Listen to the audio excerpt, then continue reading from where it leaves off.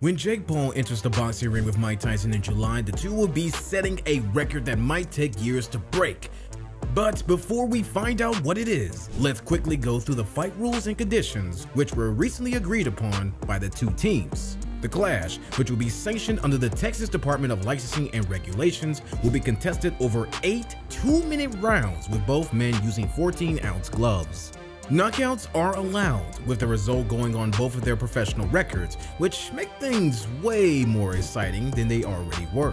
Also, many believe 2-minute rounds are a huge plus for Tyson, who won't have to worry as much about cardio as he would have if he were to fight for 8 3-minute rounds. Will 2-minute rounds and 14-ounce gloves really favor Mike Tyson? Here's what Jeff Mayweather has to say about it. Do you think that these two stipulations were made in order to favor Mike Tyson? Obviously, the older fighter, his stamina's not going to be there, and obviously as hard as Jake hits, 14-ounce gloves are going to take a little bit of sting off of when he hits Tyson. To be honest, I think it's probably the other way. Oh, come on now. You think the 2-minute rounds are going to help Jake? No, two-minute rounds is probably going to help both of them. But the thing is that Tyson still has his punching power, and it is going to be effective, but it's not going to be as effective as it's supposed to be with 10-ounce gloves. According to Jake Paul, Tyson was the one who wanted the match to be a professional one, and he's going to pay a hefty price for it. I just want to make it clear that Mike Tyson was the one who wanted it to be a pro fight. I said to Nikisa, if that's what Mike wants, then that's fine. But make sure you tell Mike that there's no holding back.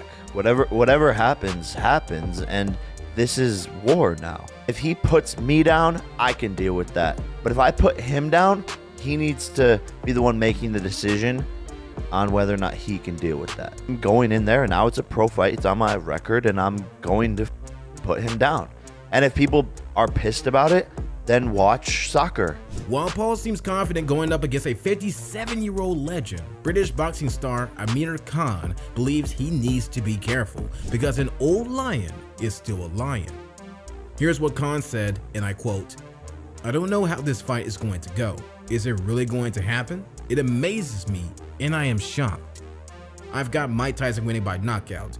Even though he's in his 50s, he's still a dangerous guy not to be messed with."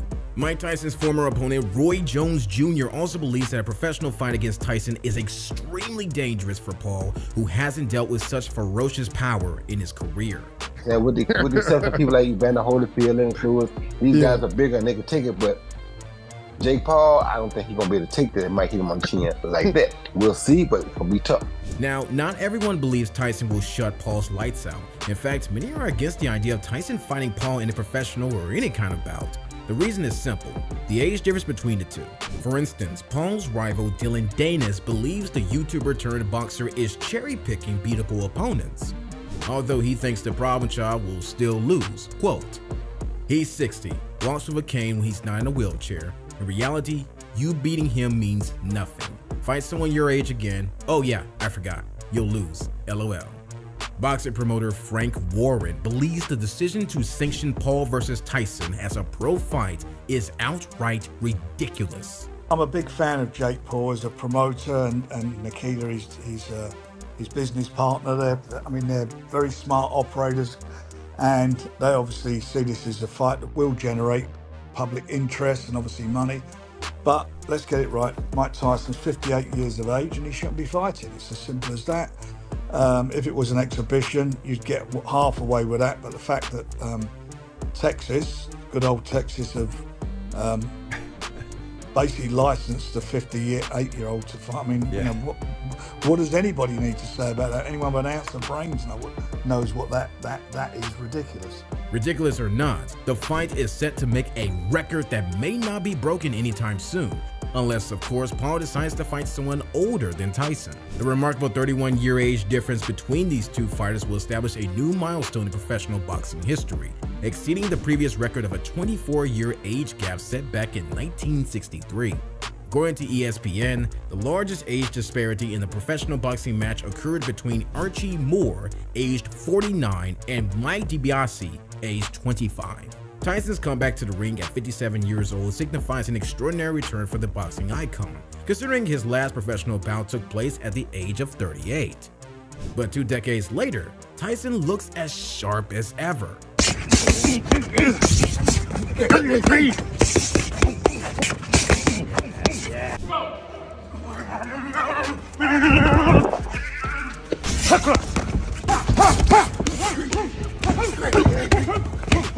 Now, despite training like a maniac and being a former heavyweight champion with years of boxing experience under his belt, Tyson is the underdog heading into the fight against Paul.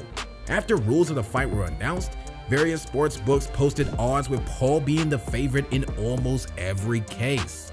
Paul is a negative 195 favorite at ESPN Bet, while Tyson is at a plus 150 underdog at the sportsbook.